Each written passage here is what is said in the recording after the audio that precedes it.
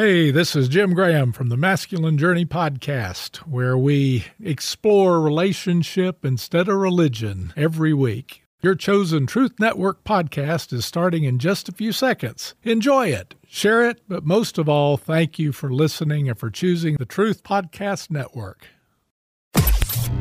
This is the Truth Network. A bunch of random LinkedIn messages, a bunch of awesome Christian brothers in Christ who make movies to change the world. They've been in business. They have amazing stories.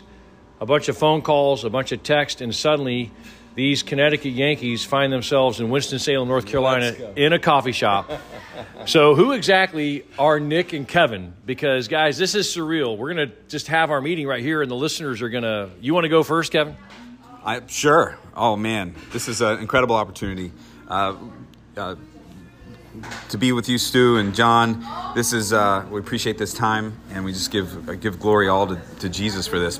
My name's Kevin O'Brien, and Helm from Westchester, New York, and my brother Nick Agnetto over here, brother from another mother.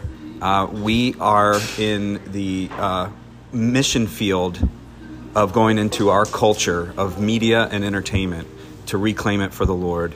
There's such an urgent calling right now because of the content that is being pushed out there on video and streaming and cell phones that are just feeding into the younger generation like a fire hose to the face, constant just pounding of that, of a different agenda and out there, and that is indoctrinating and really destroying, I think, the next generation of youth.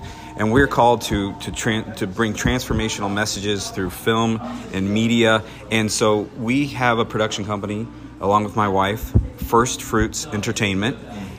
And we have a slate of incredible content. And that's just, before we get into more of that, let me share have Nick share a little about himself. Hey, what's up? Nick Agnetto. And so I was thinking about this. He said, we're taking back the mountains of media and entertainment. And I think about the Roman soldiers that used to put on those boots. And I don't know if you know, but those boots had giant spikes on the bottom of those boots. And when they used to step into the ground, it would plant them and lock them in place. And I think about what we're supposed to do, and that's trample the head of the devil, right? Like he's under our feet, right? So when I think about that, I think about how we're going to pull the young people, the youth, not just teenagers. I'm talking about young people.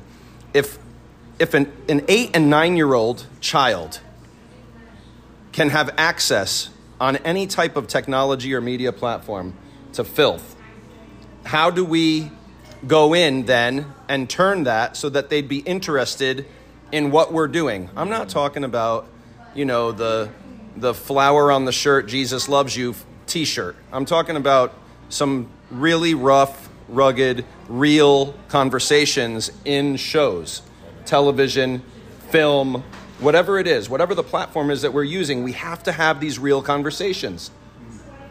Understand? So my background, just a little bit, was not churched, was raised in Catholic church. Thank God I was born into a family that had somewhat of an understanding of Jesus Christ, and I walked away. And I started my own journey, started looking for things and wanted to know what was out there. I had a lot of questions. I felt like Jesus could be the answer, but wasn't really sure.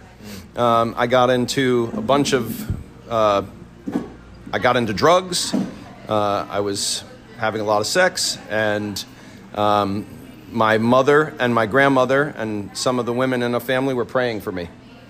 And long story short, fast forward to February 24th, 1996, I went to a club in New York City, and I left that club at 7:30, 8 o'clock in the morning on February 25th, 1996. And I left the club, went back to Connecticut. I was in New York. I went back to Connecticut. I was probably on 7 or 8 different drugs. And I thought for some odd reason, I needed to go to my parents' church. Now, I thought that they were, I didn't know what they were into, but they were going to a church that was not a Catholic church. It was a Christian church. And at the time, because I wanted to be sober, I was practicing Japanese Buddhism. Oh, wow. Yeah. I was in all different directions. So I called my parents. I said, where are you going to be? They told me, and I showed up. And that day, there was a guest preacher. It was not the normal pastor of the church that was preaching. And this man had an anointing on his life. I don't know if you know, like a breaker's anointing. An anointing that breaks the yoke of bondage. And any anointing when we're preaching Jesus should break the yokes of bondage and slavery. But this man, when he spoke, those things fell right off of me. He came up to me at the end of the service, laid his hand on my head. I was out like a light, not a courtesy fall. And I opened my eyes and I was looking at the drop ceiling. And my mother looked down at me and she said, "You've been out for 10 minutes. Wow. And I looked at her and I said, I'm not high anymore. I don't even want it anymore. This is a long story made short. Yeah, amen. And I got up and my father hugged me and he whispered in my ear, I remember this so clear, "It's all over." And we went back to my apartment and we destroyed everything that remotely resembled my life. And that year, after I had told the Lord and I knew what had happened to me, I said, "God, I am yours. Whatever you want to do with me, use me. I will say what you want, go where you want, doesn't matter. I'm yours." And I left my life behind and I went forward in the Lord. I went to Newark, New Jersey, and I cleaned a crack house with a team of people to get ready for a family to move into. And I said, wow, I love this. Like, this is what I want to do. And I went on my first missions trip, and I went to the Dominican Republic, and I started doing missionary work in different countries and in the United States. And I had been working in film for roughly a decade. Oh, wow. I was working for Martha Stewart and MTV and HBO and different commercial houses, and started as a production assistant and moved up from there. And I knew that I needed to leave that life behind. And then we come to this place, this junction where we are now. So across the table at this coffee shop, that's why there's some cool ambient noise. Baller Nation, what do you think of these guys? Is this not crazy to meet these two brothers in Christ? They love Jesus. They're trying to change the world through all kinds of media and stuff. What do you say, Baller Nation, a.k.a. John Perry, Truth Warrior intern? It's amazing. It's amazing to know that there's people on the front lines that are fighting for our young people who do get bombarded by all this trash on social media and things. And as I coach a college team, I see the impact that our society of all these movies and video games and all this stuff that can have. And so it's nice to know that there's a production company that's saying, hey, we want to change that. We want to bring the Lord and redeem that industry. It's so encouraging. Yeah. And so Kevin, you and Nick are partnered up together to change the world and to use me to talk about how that's happening and talk about a little bit about what God's doing now and how our listeners can get involved to learn more. I mean, y'all are sending me these screeners and these cool links to movies that are the real deal. And I need to watch them more, but tell everyone about that real quick. Absolutely. So we, as I was sharing earlier, and to give a little backstory to how this came about to where we are now, I was in a life of living for myself, seeking a career, even though I had been given a word from the Lord years ago that this industry was what I was supposed to pursue for Him, and he had revealed that word, and he had made good on that word by fulfilling it by bringing me into a relationship with my wife. But again, we get into our own mindset and living for ourselves and thinking we're going to do it on our own strength. And so I had stepped away from pursuing this. And a couple of years ago, I was really not in a good place. And my brother Nick here, the Lord brought us together in church, and we started praying and really edifying one another as brothers, lifting each other up. We had a couple other brothers from our church in there, and that really helped us get realigned with the Lord, quiet down ourselves so that we could hear and discern His will for our lives. and we stepped out in faith again on that word he had given me, that this is what we were supposed to pursue. So I left my full-time job. I stepped away from the 401k and the health insurance, even though I'm married with 2 kids. It's a similar faith walk that Nick has been on, and but we were standing on the word from the Lord, and he has been downloading these scripts to us. These are unique, transformative, out-of-the-box scripts. It's not your typical, as we said, flower on the shirt, Christian faith in the faith box. Here, let us pray movies. These are everything from a romantic comedy to a future to a political sci-fi type movie, but they're real stories. And our mission and belief is that if we're telling a real story that's authentic and has truth in it, then it's for all audiences. It doesn't fall into just a sector of what we kind of label the faith base. This is real stories. And so to answer your question, Stu, of what we're doing now with it, so while we have several projects in development, we have one project that's on the forefront right now, and it's called Blue Jacket. And what's interesting about Blue Jacket, when we prayed about and looked at across our slate of projects, Blue Jacket is about, as John just resaid, about the youth, the young adults, the high school and the college-age students. It's about their choices and the consequences of those choices. And I'll tell you a little more about the premise and the concept, but when we looked at this story, we said, this is something that the body of Christ will get behind. You know, there's funny math in Hollywood. There's funny math with how the dollars get recirculated back to content creators like ourselves, and they'll keep all the purse strings tied, so that all the content creators are dog eat dog and fighting over one another. But on this side of the coin, our content is important to us because it's the message. And so we said, let's let the body vote with their dollar on what content they want to get out there. So what we've done now with Blue Jacket is we've put it out on an equity crowdfunding campaign. If you're familiar with the show The Chosen, this is something that they did and helped them really elevate and propel up, because it reveals that there's the body out there of audience that either believers or just the hearts that are yearning for good quality truth content. And so that's what we've done with Blue Jacket. So Blue Jacket drops you into a single day in the life of 2 high schoolers. And with each choice that the 2 make, different color jacketed versions of them split off. And we follow the alternate versions in real time as they crisscross and even ghost one another, so that you see the consequences of those choices play out and impact the lives of those around them. Well, ultimately, all paths converge at a house party at the end of the day, and the 2 find themselves in completely different positions based on the choices they've made. So when we're talking about real things, like Nick just said, sex, drug, alcohol abuse, cyberbullying, date raping, suicidal tendencies. These are issues that the enemy is not holding back, and the enemy is not coming at with kid gloves on towards our youth. And so if for us to reach the youth today, we've got to get in there and have these real conversations. And that's exactly what Blue Jacket seeks to do. So Blue Jacket is out there on Start Engine and an equity crowdfunding. You might be familiar with crowdfunding with regards to like a GoFundMe or a Kickstarter, but those are donations.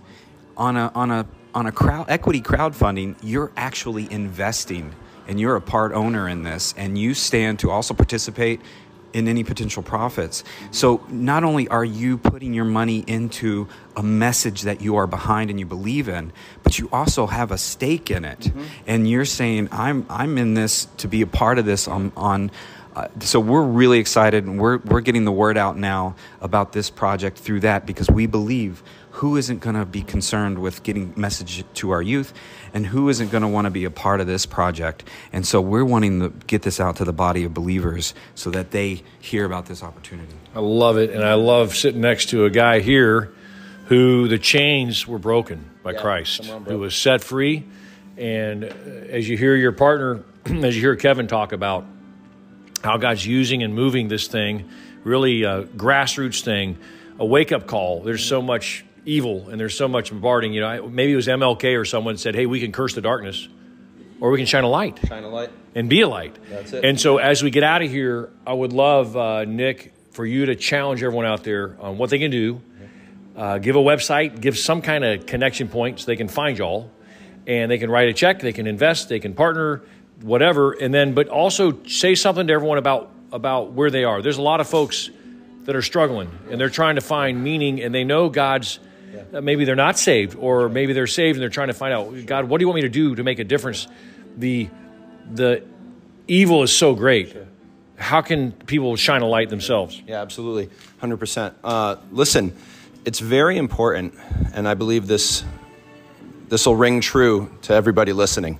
Whether you know the Lord, whether you don't know the Lord, whether you're on the fence about wanting to know the Lord, or I'll tell you this. There is a love that is so pure, that is so true. Jesus said to Pontius Pilate, when he said, "Why did you come?" Jesus told him, "I came to bear witness to the truth." It's something that we're all looking for. It's something that everyone deep down inside, I don't care if it's 2 o'clock in the afternoon and you're on the squash court, or if it's 3 o'clock in the morning and you're in your bedroom and your tears are flowing from your eyes, there is a truth that you're looking for. And the truth is this, that Jesus Christ came, died for your sins, and has set you free. He set me free. Listen, I wasn't looking for him. I was sort of, but I wasn't. I wasn't really sure. I didn't know. Like I said, I was at a club the night before. I was practicing Japanese Buddhism. But he met me face to face. And when I met him, and I could talk until I'm blue in the face and you might want to throw me out the door. But the fact of the matter is God comes in and changes a man's heart. God comes in and changes a woman's heart, changes a person's heart. Right. Teenager, child, it doesn't matter. He's the one that does it.